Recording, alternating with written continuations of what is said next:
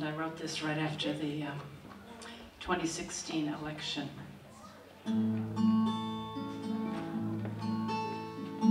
I spent my days with immigrants from countries A to Z. They all believe in America, the home of democracy.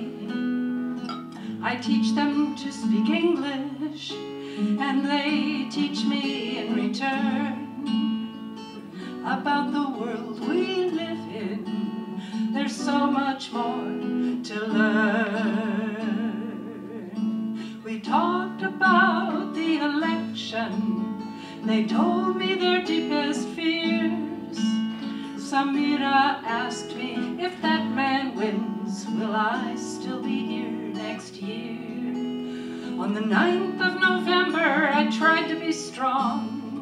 I tried, I really tried. But when I saw Mohammed's face, I broke right down and cried. Mohammed, Elena, Abdullah, and Juan, I vow to protect you however I can. Samira, Lorena, Tenzin, and Kamsao, I want to keep you safe, but I don't know how. Elena's not a criminal, Kamsao is not a thief, Abdullah's not a terrorist, Tenzin is full of grief. Mohammed is from Syria, he fled the civil war. Elena and her children came here from El Salvador. Juan is only 17, he came here all alone. He walked across the desert after fleeing from his home. Abdullah had a daughter, but he'll see her no more.